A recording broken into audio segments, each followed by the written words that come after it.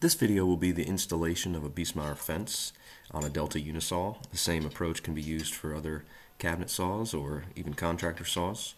I'm following the instructions that are in the Biesemeyer manual. These manuals are available online at several different locations.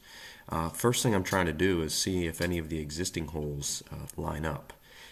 Depending on the use this Unisaw saw, there's quite a few holes that have been drilled in the cast iron here. So I'm just trying to see if I can make any of them work at the right height. There was one on this left edge here you can see I'm screwing into, trying to make work, but none of the other ones lined up. So I ended up drilling my own. And so I'm following the instructions. I'm using parallel clamps to hold this front angle iron against the table saw, and I'm using a combination square to set it at just the right height according to the specs in the manual.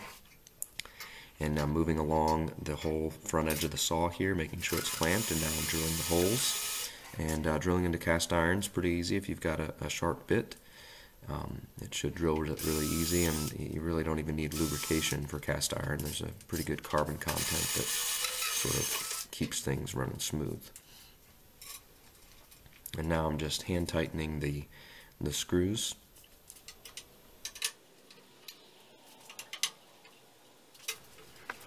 Okay, so I'm installing the Biesemeyer fence on this Delta Unisaw Rehab, and just following the instructions in the Biesemeyer manual that's available online.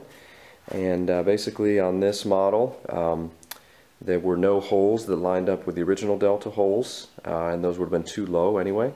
So I'm following the instructions. I set a combination square to the proper height for where this rail is supposed to be below the table, and made sure that that was level all the way across, and then clamped it in place. Have an extra hand here with this roller, and so then clamped it in place, and then I've drilled holes, and now I'm starting to put the screws in the holes that I drilled. And this front rail is the most important, making sure that's the proper height below the table, so when you put the front sliding rail on, the front 2x3 tube, that the height of the fence will be just right, be a little bit above the table and won't snag on anything. So it's coming along just fine, and soon it'll be ready to go. Now we're following a similar approach for the side extension table. Again, I'm using parallel clamps to clamp the table in the exact right spot, and I drilled holes, and now I'm putting screws in, or bolts I should say, that come with the saw that fit in those countersunk holes, and using wide fender washers and a nut on the back side. And I'll go around and tighten those up well. And now that the rail is on, now we'll put the 2x3 tube on. And here I'm just lining up the holes and screwing these in. The bottom of the rail here is tapped to accept these bolts. Sometimes the holes do wallow out or get too loose, so you could just use a bigger screw or a self-tapping metal screw. That's what I've done sometimes when the holes are just too loose. Just go up a size and bolt, or use again a sheet metal screw that self-taps, and that'll grab well.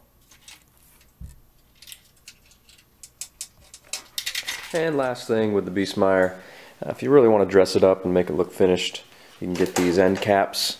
You can get them on eBay or Amazon. They just fit right in something to dress it up, completely finish it if you're so inclined. Okay, so the Biesemeyer fence rehab and reinstallation is complete. Fence is ready to go. Slides nicely. We've got the fence all attached, the extension rails, and the extension table with the router insert. Good to go.